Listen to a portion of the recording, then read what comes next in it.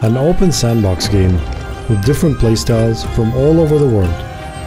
You will face a new strategy every single time you set sail. But how do you keep up, and how can you survive?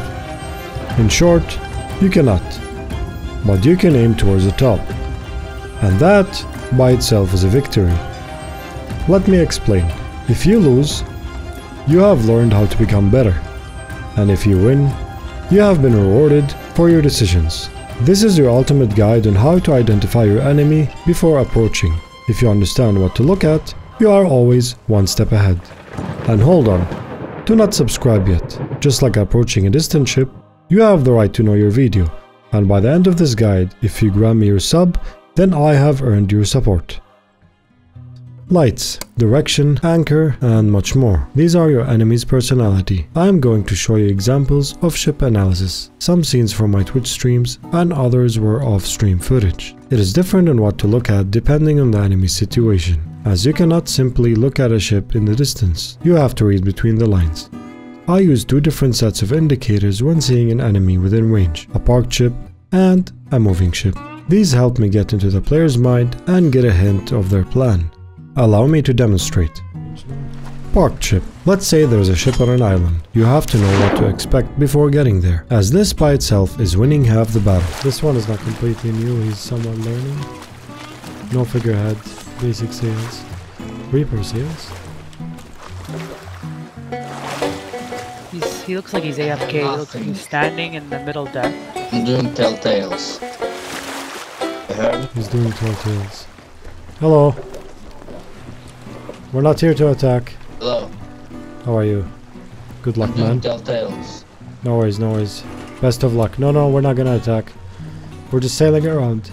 Yeah, he's still learning. He's somewhat new. Sails. If they are dropped, this means the ship is anchored. So approaching them from a direction that is out of their cannon range is the right strategy. They will get pinned and probably not have time to raise the anchor to fight back, which is an indicator for bad planning from their side, showing a less skilled pirate.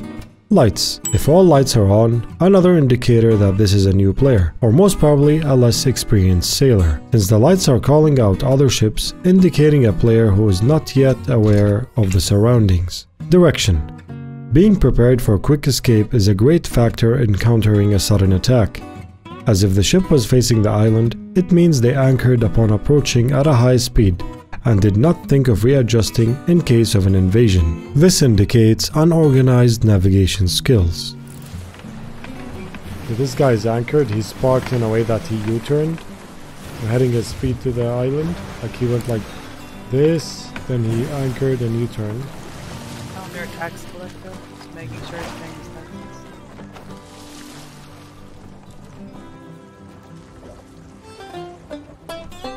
Another new player. If you are a new player and watching this video, there is nothing wrong if you do any of the mentioned earlier, as this video helps you prevent mistakes to get better. Cause most times an enemy sinks, it's due to their own fault. These are the basic points that normally show player skill.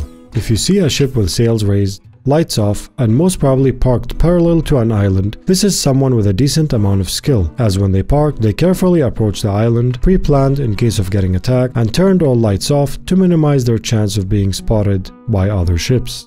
With both player types mentioned above, you can add up the do's and don'ts of the ship's personality to predict the skill level of a player. Usually it is a mix of both, so collect these different traits and use your judgment to predict your enemy.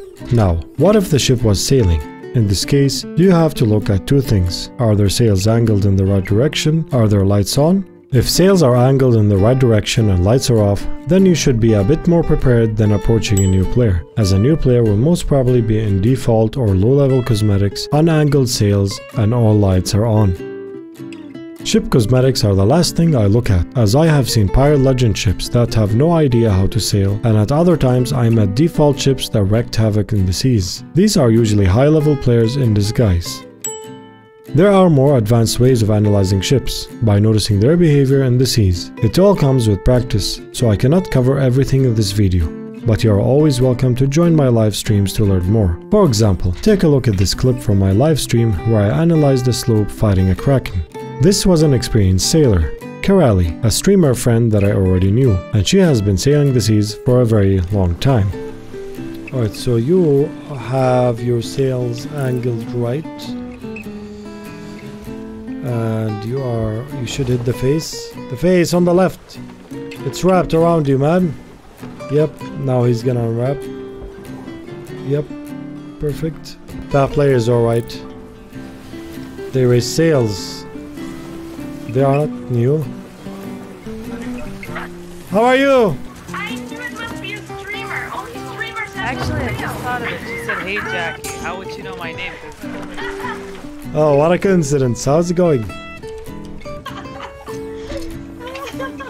Some other things you can look at. For example, this ship is parked by a fort right next to a tower. Now these towers usually have kegs in them, and even if they don't, you can still easily board the ship from an unexpected entry point, and this is a sign of lower skill.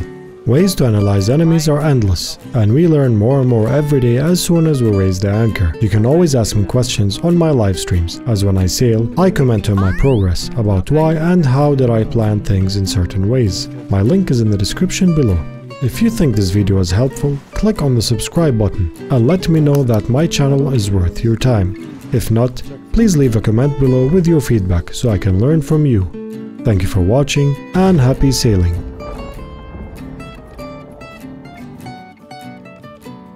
What did you just do?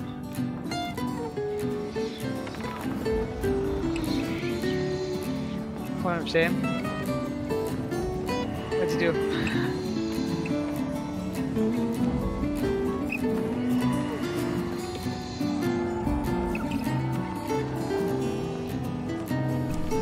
How many outcomes was he expecting from that?